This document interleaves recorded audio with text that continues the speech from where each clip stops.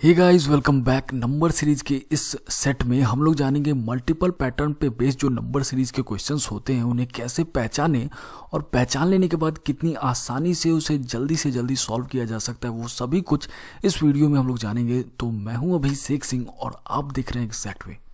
तो चलिए पहले क्वेश्चन से स्टार्ट करते हैं। सबसे पहले ये जान जाइए कि नंबर सीरीज जो है वो मल्टीपल पैटर्न पे बेस्ड है।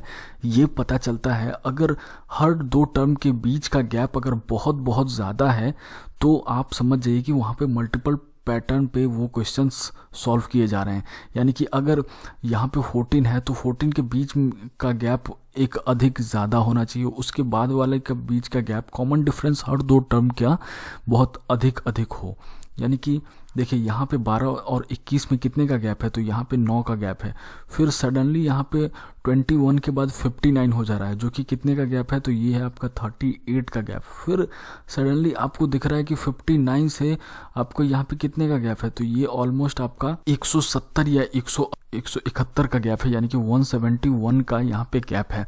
तो देखिए सबसे पहले 9 का गैप आपको दिख रहा है, फिर 38 का, फिर 171 का। यहाँ पे जो चीज़ें हैं ये आपको कितना -2 का गैप है। तो चीज़ें यहाँ पे अब ये -2 क्यों हो रहा है, वो सारी चीज़ें हम लोग पैटर्न क्या फॉलो कर रहा है उससे आपको पता चल जाएगा। तो अभी फिलहाल यही देखिए गैप हर दो टर्म का कॉमन डिफरेंस जो है वो बढ़ते जा रहा है। फिर यहाँ पे देखिए यहाँ पे भी ऑलमोस्ट आपका 900 के आसपास का गैप है। ये एग्जैक्ट 900 नहीं है, 900 से अधिक या कम है, मैं आपको रफ फिगर में बता रहा हूँ। तो यहाँ पे 171 से डायरेक्टली 900 के आसपास पहुँच जा रहा है। तो एक आपको समझ में आ रहा है कि गैप जब बहुत बहुत अधिक से बढ़ते जा रहा है तब वहाँ पे मल्टीपल पैटर्न ही फॉलो किया जा रहा होगा, वहाँ पे डिफरेंस या ऐड का कोई भी केस नहीं होगा। जब एक बार ये पता चल गया कि यहाँ पे मल्टीपल का केस चल रहा है, मल्टीपल पैटर्न फॉलो किया जा रहा है, तो कैसे पता करें कि किस नंबर से मल्टीप्लाई किया जा रहा है हर नंबर को, ताकि वो अपने बाद वाला नंबर आ सके। तो उसे जानने के लिए आपको क्या करना होगा कि उस सीरीज का जो सबसे बड़ा नंबर है, यानी कि सबसे ज़्यादा क्वांटिटेटिव नंबर जो है आपका, उस नंबर से जस्ट पीछे वाला नंबर में कितना मल्टीप्लाई करते हैं तो वो नंबर आ जाता है। तो देखिए ये 231 है इस सबसे बड़े नंबर के पीछे। तो आप सोचिए रफली आप इसमें कितना मल्टीप्लाई करते हो तो ऑलमोस्ट 1149 के आसपास आ जाता है। तो 231 में अगर हम 5 से मल्टीप्लाई करते हैं तो ऑलमोस्ट कितना आ जाएगा, 1149 के आसपास कहीं आ जाएगा। अब इसमें कितना से ऐड करें या घटाएं ताकि ये एग्जैक्टली 1149 आएगा। उससे पहले आपको ये पता करना है कि यहाँ पे अगर 5 से मल्टीप्लाई किया जा रहा है तो बाकी ये नंबर को इस नंबर में यहाँ पे ये 231 आने में कितने से मल्टीप्लाई किया जा रहा है, तब जाकर के आपको पैटर्न पता चलेगा। तो ये 59 ऑलमोस्ट 60 है, तो 60 में हम 6 7 6 चौक 24 4 से मल्टीप्लाई कर दें तो ऑलमोस्ट 231 के आसपास आ रहा है। तो फिर देखिए यहाँ पे 5 है, जस्ट उसके पीछे 4 से मल्टीप्लाई किया जा रहा है, तो जस्ट इसके पीछे अगर 3 से मल्टीप्लाई किया जा रहा होगा तब आपको समझ में आ जाएगा कि इसके बाद यहाँ पे 2 से मल्टीप्लाई किया जा रहा होगा, यहाँ पे फिर 1 से मल्टीप्लाई किया जा रहा होगा। तो देखिए यहाँ पे 21 है, 21 में कितने से मल्टीप्लाई करें तो ऑलमोस्ट 59 या 60 के आसपास आ जाएगा। तो 2 3 2 2 3 6, अगर 3 से मल्टीप्लाई किया जाए तो यहाँ पे 60 के आसपास आ जा रहा है।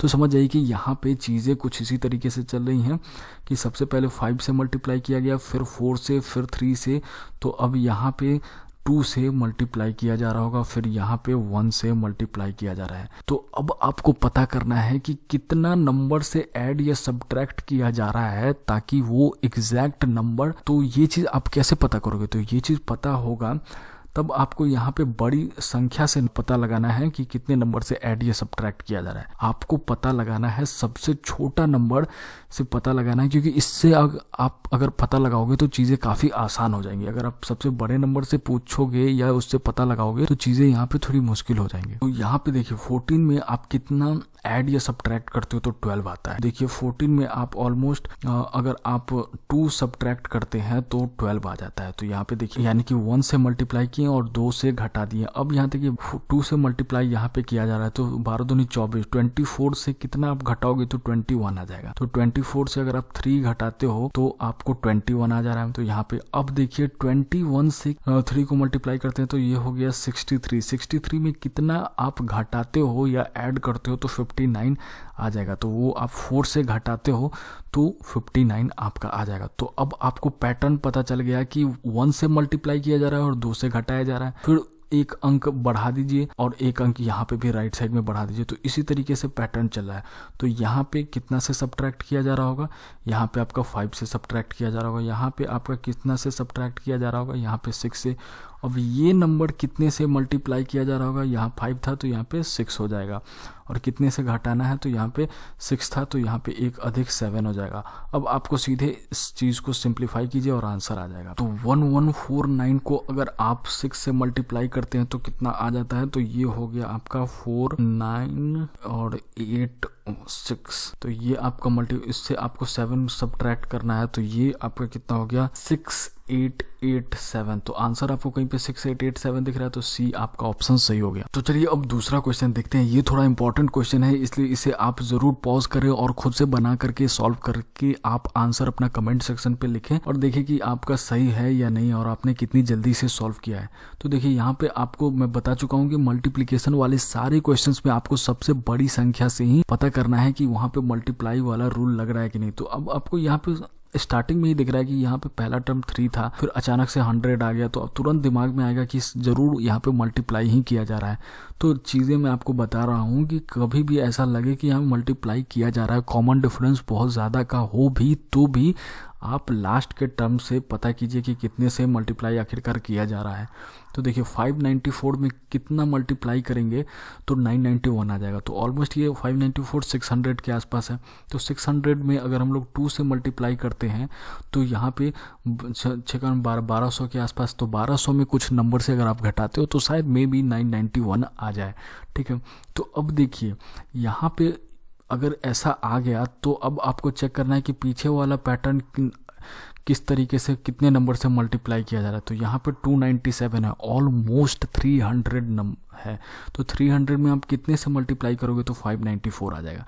तो यहाँ पे अगर 2 से मल्टीप्लाई किया गया है तो ऑब्वियसली यहाँ पे या तो 3 से होगा मल्टीप्लाई, या तो 1 से या तो 2 से। तो हम लोग देखते हैं 3 से अगर मल्टीप्लाई करते हैं तो ये हो गया, ये 300 है तो 900 के आसपास। तो 900 में काफ़ी ज़्यादा आपको सब्ट्रैक्ट करना होगा, तो 3 से बिल्कुल नहीं मल्टीप्लाई किया जा रहा होगा। तो चलिए इसे 1 से मल्टीप्लाई करते हैं तो 1 से भी आपको काफ़ी ज़्यादा ऐड करना होगा, क्योंकि 1 से मल्टीप्लाई करते हैं तो 297 हो जाएगा। तो कितना 2 से मल्टीप्लाई कर दे क्या, तो 2 से मल्टीप्लाई करते हैं तो 300 यानी कि 600 के आसपास आ जाएगा। तो 600 में कुछ घटाएंगे तो यहाँ पे मतलब यहाँ पे भी अगर आप 2 से मल्टीप्लाई करते हैं तो 600 हो जाएगा। 600 में से कुछ आप घटाते हो तो शायद 594 आ जाए। यहाँ तक तो आपको लॉजिक लग रहा है कि शायद सारा नंबर 2 से मल्टीप्लाई किया जा रहा है। तो अब आप यहाँ पे देखिए 100 में 2 से मल्टीप्लाई करते हैं तो 200 आता है, बट 200 में अब आपको ऐड करना है। ठीक है, तो यहाँ पे बहुत ज़्यादा का ऐड वैड करना पड़ जाएगा। और फिर अगर यहाँ पे भी 3 में 2 से मल्टीप्लाई करते हैं तो यहाँ पे 6 ही होता है। 6 में तो मतलब 100 लाने के लिए बहुत ज़्यादा ऐड करना पड़ जाए। तो अब आपको समझ में आ रहा है कि यहाँ पे मल्टीप्लाई वाला पैटर्न तो बिल्कुल भी नहीं फॉलो किया जा रहा है। तो चीज़ों को कुछ आपको इसी तरीके से समझना है। यहाँ पे मैं आपको समझा रहा हूँ तो थोड़ा लग रहा है कि यार इतना सारा चेक करना पड़ेगा क्या, तो इतना सारा चेक नहीं करना है। आपको ये कॉमन सेंस से ही समझ में आ जाएगा कि यहाँ पे अगर 2 से मल्टीप्लाई किया गया है तो यहाँ पे भी 2 से मल्टीप्लाई, तीन पैटर्न, 3 जगह आपको 3 टर्म में आपको कोई पैटर्न फॉलो दिखता नज़र आ जाए तो समझ लीजिए वही पैटर्न फॉलो किया जा रहा है। अगर 3 से कम हो या 3 तो आपको वो पैटर्न नहीं फॉलो किया जा रहा है। तो यहाँ पे देखिए तो यहाँ पे तो 3 टर्म आपको मिला ही नहीं। तब जब यहाँ पे मल्टीपल वाला पैटर्न नहीं लगा है तो क्या होगा, तो सबसे जब आपको कोई पैटर्न ना समझ में आए तो समझ लीजिए वहाँ पे घटाया जा रहा होगा और कॉमन डिफरेंस हर टर्म का आप निकाल लीजिए। तो यहाँ पे देखिए 3 और 100 के बीच में कितना का गैप है, तो 97 का गैप है। 297 में और 100 के बीच में कितना का गैप है, तो 197 का गैप है। उसी तरीके से 594 और 297 में कितने का गैप है, तो ये हो गया आपका 7, ये हो गया 9 और ये हो गया आपका 297 का यहाँ पे आपका गैप है। और अब देखिए यहाँ पे 594 और 991 के बीच में कितने का गैप है, तो ये हो गया आपका 397 का गैप है। तो अब आपको एक पैटर्न दिख रहा है कि यहाँ पे हर टर्म अपने आप अपने पीछे वाले टर्म से 100 अधिक है। तो यहाँ पे ये डबल डिफरेंस की चीज़ें हो रही हैं। तो यहाँ पे भी आपका 100 होगा, तो 100 आप ऐड करते हो 397 में तो कितना होता है 497। तो 497 को अब आप ऐड करते हो 991 के साथ, तो आपका आंसर निकल के आ जाता है। तो यहाँ पे कितना होगा 7 1 8 9 18 हाथ मेरा 1 9 10 14 1488। तो आपको ऑप्शन में कहीं 1488 दिख रहा है, तो आपका ऑप्शन में कोई नहीं है, तो यहाँ पे आपका आंसर हो जाएगा ई। तो चलिए अब तीसरा क्वेश्चन देखते हैं। यहाँ पे अब आपको दिख रहा है कि स्टार्टिंग से अगर आप चेक करोगे तो बहुत ज़्यादा का गैप नहीं दिख रहा है, बट आप जैसे ही आपका नज़र यहाँ पे पड़ेगा और फिर यहाँ पे पड़ेगा तो आपको दिखेगा कि एक अचानक से बहुत बड़ा राइज हो रहा है, यानी कि 212 में बहुत अधिक जोड़ा जा रहा होगा तभी 1085 होगा। तो जोड़ा तो इतना अधिक नंबर से नहीं जा रहा होगा, तो अब इसलिए यहाँ पे मल्टीप्लाई किया जा रहा होगा। तो कितने से मल्टीप्लाई किया जाए तो आखिरकार 1085 के आसपास आ जाएगा। तो यहाँ पे देखिए, चूँकि मैं इसलिए ये नंबर से आपको पता लगाने के लिए कह रहा हूँ, क्योंकि हमेशा आपको जो सबसे बड़ा नंबर है, सबसे बड़ा नंबर जिस नंबर सीरीज में दिख रहा है, उसी नंबर से आपको चेक करना है कि क्या पैटर्न फॉलो किया जा रहा है। तो यहाँ पे देखिए 212 में आप कितना मल्टीप्लाई करते हो, तो ऑलमोस्ट अगर आप इसे 5 से मल्टीप्लाई करते हो तो 2 पंचे 10, तो ये आपका 1085 के आसपास शायद आता होगा। तो अब ये कितना से ऐड करना है और कितने से सब्ट्रैक्ट करना है, तब जाकर के एग्जैक्ट 1085 आएगा, ये हम लोग बाद में पता करेंगे।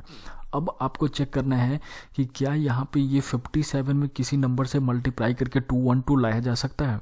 तो यहाँ पे देखिए 57 मतलब ऑलमोस्ट 60, तो 60 में 6 24, तो यहाँ पे अगर हम 4 से मल्टीप्लाई कर दे तो 24 240 के आसपास आ जाएगा। तो 240 में आप किसी नंबर से सब्ट्रैक्ट करोगे तो शायद 212 आ जाएगा। फिर अब चेक कीजिए कि यहाँ पे जस्ट इसके अगर ये 5 है, उसके बाद एक नंबर कम हो रहा है, तो यहाँ पे अगर 3 से मल्टीप्लाई करने पे अगर ये 57 के आसपास आ रहा होगा तो ये पैटर्न फॉलो कर जाएगा, फिर आपको फर्दर चेक करने की ज़रूरत नहीं होगी। तो यहाँ पे देखिए 16, तो 16 में आप 3 से मल्टीप्लाई करते हो तो कितना होता है, तो वो होता है 48, 16 48। तो 48 में अगर आप किसी नंबर से ऐड करते हो तो 57 आ जाएगा, यानी कि आसपास आपको लाना रहता है। तो ये चीज़ें कुछ इसी तरीके से मल्टीप्लाई किया जा रहा होगा। तो अब आपको 3 दिख गया, 3 टर्म में आपको पैटर्न फॉलो करता दिख गया, तो अब आप समझिए कि यही पैटर्न फॉलो किया जा रहा है, यानी कि अब आप इसको 2 से मल्टीप्लाई कीजिए, यहाँ पे 1 से मल्टीप्लाई किया जा रहा होगा। तो अब आपको पता करना है कि कितना से ऐड या सब्ट्रैक्ट करके ये नंबर लाया जा रहा है। तो अब यहाँ पे एडिशन या सब्ट्रैक्शन वाला पार्ट आपको किससे चेक करना होगा, तो वो सबसे छोटी नंबर से आपको पता करना होगा कि कितने से ऐड या सब्ट्रैक्ट भाई साहब आपको करे, तो अब आप अपने आगे वाले नंबर के बराबर हो जाओगे। तो यहाँ पे 9 है, तो 9 में आप उनसे पूछोगे कि सर आपको कितना दे, तब जाके आप 10 हो जाओगे। तो यहाँ पे ये बोलेंगे सर हमको 1 दे दीजिए, तो यहाँ पे 10 हो जाएगा। फिर 10 से आप पूछोगे कि आपको हम 2 से मल्टीप्लाई कर देते हैं तो होता है 20, तो 20 को भाई साहब आप कितने से आपको घटाएं तो 16 हो जाओगे आप, तो 4 से। तो यहाँ पे अगर हम 4 से घटाते हैं तो 16 हो जाता है, यानी कि अगर फिर आप इनसे पूछिए कि 16 3 या 48, तो 48 में कितने से ऐड या सब्ट्रैक्ट करें तो 57 हो जाएगा। तो यहाँ पे अगर 9 से हम ऐड कर देते हैं तो ये 57 आपका आ जाएगा, ठीक है। तो अब आपको चीज़ें कुछ यहाँ पे समझ में आ रही है। 1 की किसका स्क्वायर है, 1 आपका 1 का स्क्वायर है।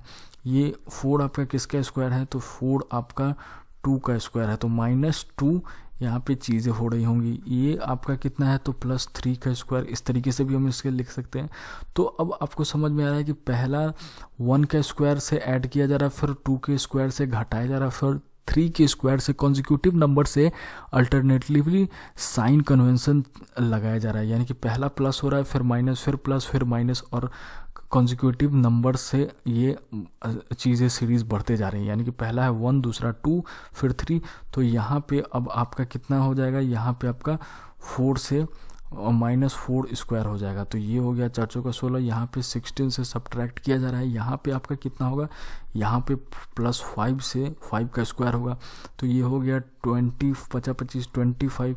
फिर यहाँ पे अब आपको ये किससे आ जाएगा, तो यहाँ पे 6 से मल्टीप्लाई, चूँकि यहाँ पे 5 है तो एक ऐड आप कर दो तो 6 से मल्टीप्लाई किया जा रहा होगा, और यहाँ पे चूँकि प्लस है तो यहाँ पे हो जाएगा माइनस, और कितना यहाँ पे 6 का स्क्वायर होगा तो 6 का स्क्वायर 36, 36 यहाँ पे होगा। तो आप 1085 को 6 से मल्टीप्लाई कीजिए और 36 उसमें से घटा दीजिए। तो 1085 को अगर आप 6 से मल्टीप्लाई करते हैं तो कितना होता है, 8 6 पंचे 30, 7 में 3, 8 6 48, 48 51, 5, ये हो गया आपका 5, फिर 6510 में से आपको 36 सब्ट्रैक्ट करना है।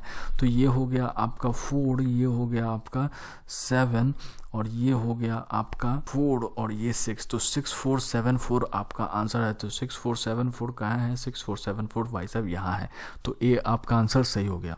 तो चलिए अब चौथा क्वेश्चन देखते हैं, जल्दी जल्दी इस चीज़ों को समझते हैं। यहाँ पे देखिए तो बहुत ज़्यादा का गैप है, 3 से 40 के बीच में आपको कितने का गैप है, तो ऑलमोस्ट 37 का आपका यहाँ पे गैप है। फिर अचानक से बहुत ज़्यादा का गैप बढ़ जा रहा है, यानी कि आपका 136 का गैप हो रहा है। फिर यहाँ पे एक बहुत ज़्यादा का गैप, फिर यहाँ पे बहुत ज़्यादा का गैप हो रहा है। तो यहाँ पे ऑब्वियसली मल्टीप्लाई ही किया जा रहा होगा, मल्टीप्लिकेशन वाले ही पैटर्न यहाँ पे फॉलो किया जा रहा है। तो सबसे बड़ा संख्या क्या है, सबसे बड़ा संख्या 1078। इसमें आप इससे जस्ट पीछे वाला नंबर है ये, तो इसमें आप कितने से मल्टीप्लाई करोगे तो 1078 के आस पास आ जाएगा। तो देखिए 537 में अगर हम 2 से मल्टीप्लाई करते हैं तो आपका यहाँ पे हो जाएगा 1078। तो फिर अब आपको चेक करना है कि जस्ट इसके पीछे वाले नंबर्स में कितना आप ऐड या मल्टीप्लाई करोगे तो 537 आ जाएगा।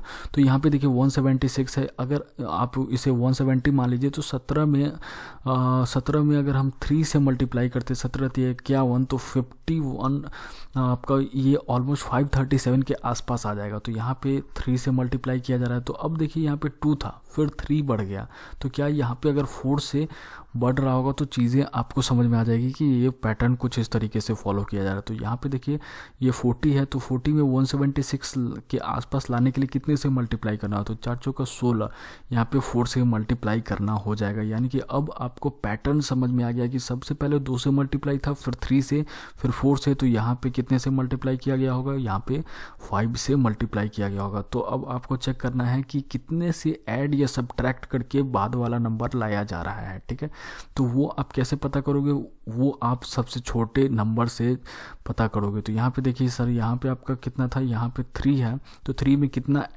5 से मल्टीप्लाई करते हो तो 15, 15 में कितना ऐड या सब्ट्रैक्ट करोगे तो 40 आ जाएगा। तो 15 में आप 25 अगर ऐड करते हो तो 40 आ जाएगा। ठीक है, तो यहाँ पे अगर हम 25 से ऐड कर दें, यानी कि 25 को हम कैसे लिख सकते हैं, 5 का स्क्वायर भी लिख सकते हैं, तो ये आपका 40 हो जाएगा। आप दूसरे टर्म से पूछिए, 40 में आप 4 से मल्टीप्लाई करते हो तो 16, 160 होता है, 160 में आप कितना ऐड करोगे तो 176 हो जाएगा। तो 16 ऐड करना होगा आपको। तो 16 का मतलब यहाँ पे कितना होता है, 16 का मतलब होता है 4 का स्क्वायर। ठीक है, तो अब आपको चीज़ें दिखने लगी होंगी कि यहाँ पे 5 का स्क्वायर था, यहाँ पे 4 का स्क्वायर हो गया, जस्ट इससे एक कम। तो क्या यहाँ पे 3 का स्क्वायर है, अगर यहाँ पे 3 का स्क्वायर होगा तो ये चीज़ें पैटर्न आपको समझ में आ जाएगा, फिर चेक करने की ज़रूरत नहीं है। तो यहाँ पे देखिए 176 है, 176 को आप 3 से मल्टीप्लाई करते हो तो कितना आता है, तो आपका ये हो गया 17 18, ये हो गया 1 17 21 1 22, फिर 2 3 का 3 528। तो 528 में आपको कितना ऐड करोगे तो आपको यहाँ पे 537 आ जाएगा। तो यहाँ पे अब आप देखो कि यहाँ पे आपको 9 से ऐड करते हो तो आपको यहाँ पे 537 आएगा। तो 9 का मतलब क्या हो गया, 3 का स्क्वायर। तो यहाँ पे अब देखिए 5 का स्क्वायर था जस्ट, उसके बाद 4 का स्क्वायर, फिर 3 का स्क्वायर। तो अब यहाँ पे चीज़ें कुछ इस तरीके से होंगी, यहाँ पे आपको 2 का स्क्वायर होगा, यानी कि 4, तो यहाँ पे 2 का स्क्वायर। तो ये चीज़ कैसे बढ़ रहा होगा, ये 2 से मल्टीप्लाई है तो यहाँ पे एक कम, यानी कि 1 से मल्टीप्लाई किया जा रहा होगा। फिर यहाँ पे 4 था, 2 का स्क्वायर, तो यहाँ पे 1 का स्क्वायर होगा। तो 1 का स्क्वायर कितना होता है, 1, तो यानी कि 1078 में 1 से मल्टीप्लाई कीजिए तो हो जाएगा 1078, और उसमें ऐड कर दीजिए 1 तो हो जाएगा आपका 1079। तो 1079 कहाँ है, 1079 आपका डी में है, तो डी हो गया आपका आंसर। चलिए अब 5th क्वेश्चन देखते हैं। ये क्वेश्चन बहुत ही इंपॉर्टेंट है, मैं चाहूँगा कि प्लीज़ आप इसे पॉज करें और फिर आप खुद से सॉल्व करें और कमेंट सेक्शन में बताएं कि क्या पैटर्न फॉलो किया जा रहा है और क्या होगा आपका आंसर।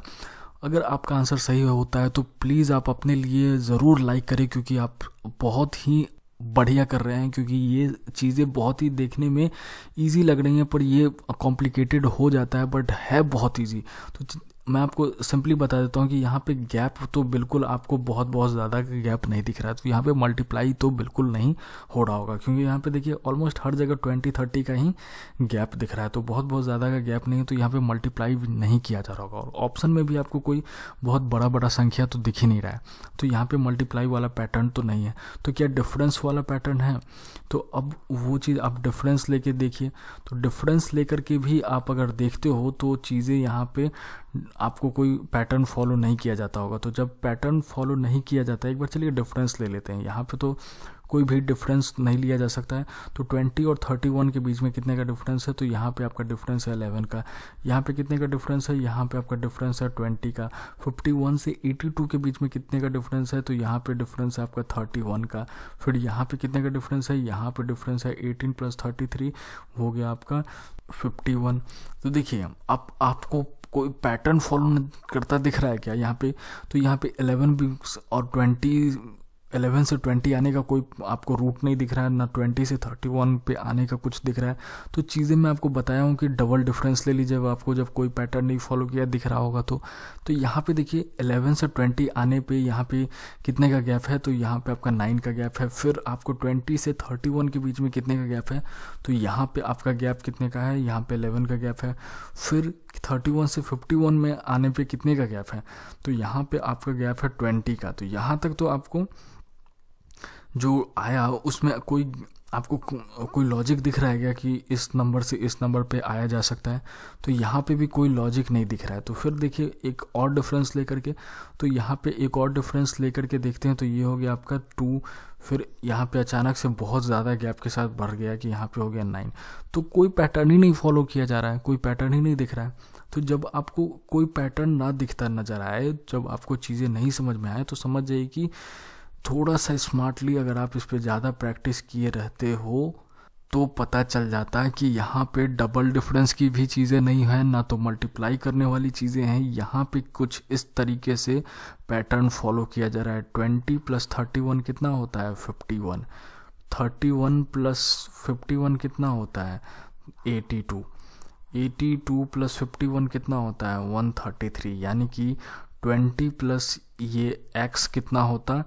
31। तो 31 से आप 20 घटा दीजिए तो जो टर्म नंबर आता है वही ये x होगा। तो यहाँ पे ये हो गया आपका 11।